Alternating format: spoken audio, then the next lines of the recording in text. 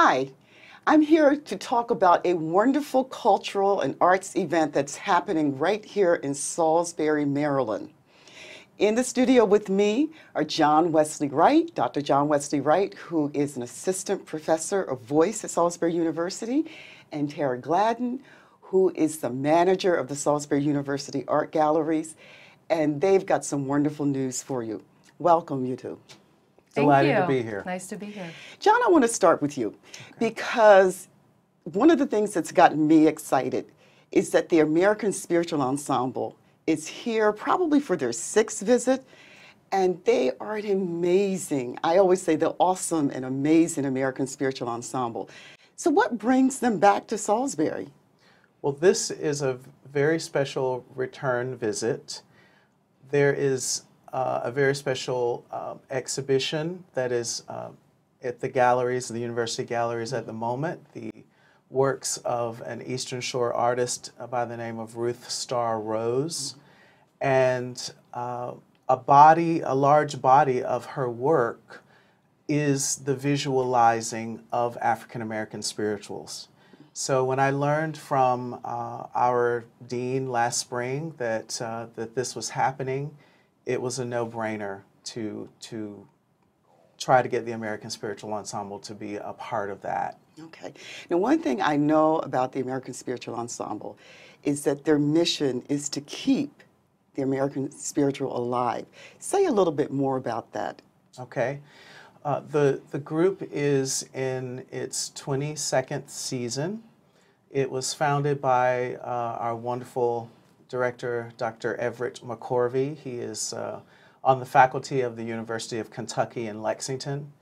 And 22 years ago, he was noticing in schools and in churches that the young folks were only listening to gospel and were starting to lose or not be aware of what a spiritual was. And so he founded the American Spiritual Ensemble. And I believe at that time it was, 8 of his closest friends. We now have a roster of professional singers of over 100 people. And it's a very different animal at this point. Mm-hmm, mm-hmm. But so yes, in its infancy, Dr. McCorvey's goal was to educate folks about the origins of the Negro slave's music. Good.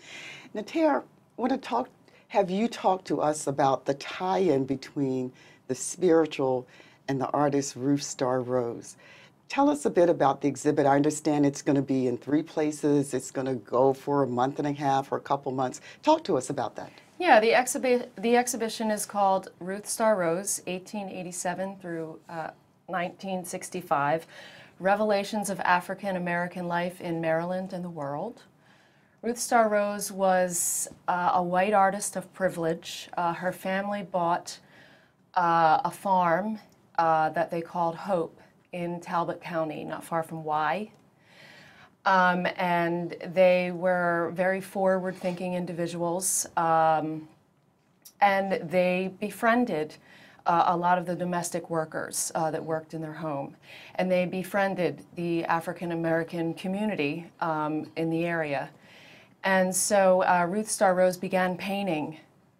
She started with oil paintings of some of the domestic workers who she also considered her friends.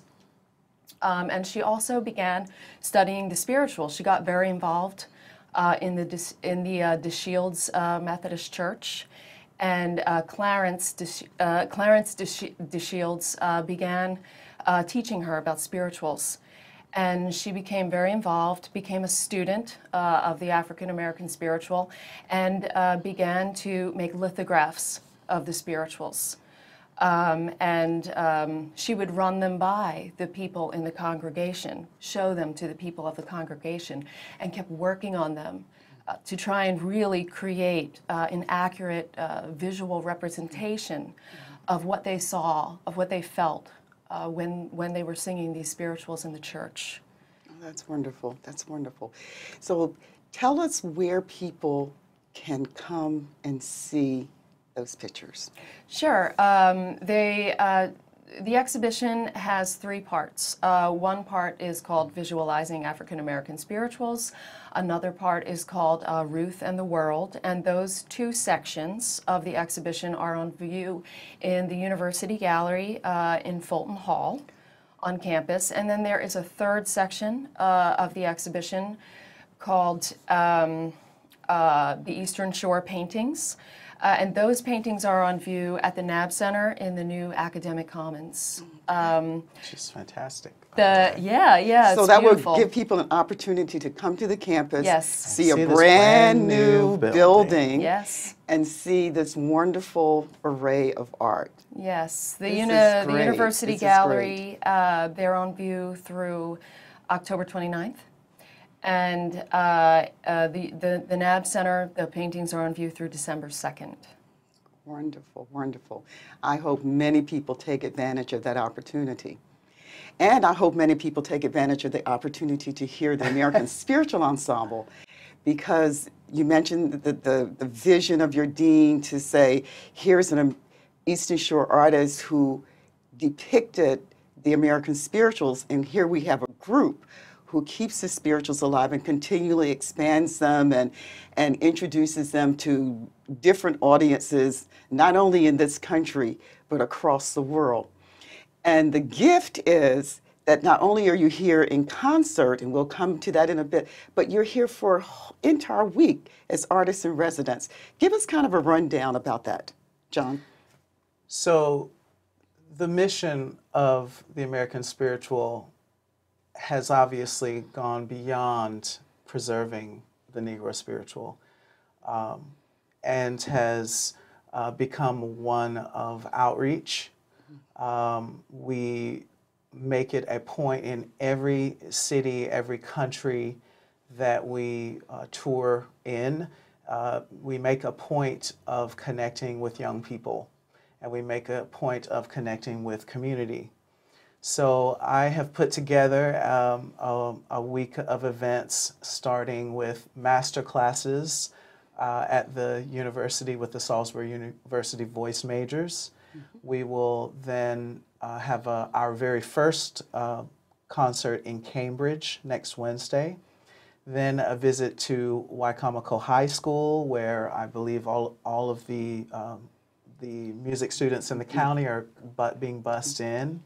And we'll do a school show there, yes. right? We'll have our first visit at UMES, and then we will have a concert in Oxford, and the culminating concert in Salisbury on September 17th. So it's a big week. Sounds awesome, sounds amazing, sounds wonderful, just like the ensemble. Okay, the concert here in Salisbury, let's start Yes. there so we make sure people know where to go, what time to be there, and what the cost is. Well, I do want to just also make a distinction about the Salisbury concert. The Salisbury concert is a full concert. So if you want to see the full shebang of what everything that is offered by the Spiritual Ensemble, you want to come to the Salisbury concert.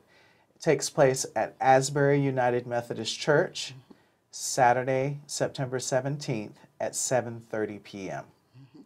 The tickets range from $10 to $20. We try to, which is great. Is it possible for me to up the prices right now? Well, if anybody just wants to make a Yeah, donation, if anybody wants you to can make pay $50, you can pay $100, but no, that Please. is an amazing price. It is an amazing price. For community members, adults, Yes. $20, and Yes. if you are a senior citizen, 15. and senior citizen rate starts at 60. Yes. That's great. We try to make it wonderful very evening of music. accessible to everyone. If you are a student that is a student at SU, gets a free ticket. Non-SU students, $5. How can you? What a gift. Yeah, what a gift. What a gift to the community. What a gift that Salisbury University is bringing the music and the art to the community. Now, the exhibits Am I right to assume that that's free of charge, that people can just come and Yes. browse at their leisure? And how about time frames with the galleries? Yeah, the exhibitions are free. All are welcome. There are a few different hours. The University Gallery at Fulton Hall is open Monday through Thursday from 10 a.m. to 5 p.m. and Friday and Saturday from 12 to 4. And the NAB Center hours are Monday, Wednesday, and Friday from 11 a.m. to 4 p.m. Okay, good, good, good. I'd just like to chime in and say that I was able to take in the exhibit for the first time yesterday, and we had worked very hard. I'd seen some images by Ruth, Starr, and so we worked very hard to make the ensemble program coincide with things. So these lithographs are really something to behold. Mm-hmm. And we couldn't get all of the pieces to coincide, but there are certain pieces like Didn't My Lord Deliver Daniel? Ezekiel Saw the Wheel. You know, we'll be singing some Porgy and Bess numbers that refer to Jonah and the whale, different biblical stories and images, and these are things that you can see in the gallery. Someone's vision of history. So it's safe to say that if people don't get there before the concert, if they come to the concert, they definitely want to go to see the exhibits in the gallery, whether it's on campus, definitely on campus, New Academic Commons, or at the NAB Center. Absolutely. Yeah. Wonderful, wonderful. But don't miss that concert. No, and I just want to emphasize it, as you said, that if you have friends that don't live in the Salisbury area, if they're in Talbot County or Dorchester County, there are opportunities to hear the ensemble, but it is definitely worth the trip to come to Salisbury for the full concert. Is that fair to say? Fair to say. Absolutely. Thank you, Tara. Thank you, Dr. Wright. And everyone watching, I look forward to seeing you on September 17th, 7:30 p.m., Asbury United Methodist Church. The doors will open an hour before the concert. You will want to be early. We expect it to be a sold-out concert. You will want a good seat. Yes, you can hear and see from the balcony, but you're going to want to be right up front to watch these classically trained singers bring their magic and bring their gifts to you.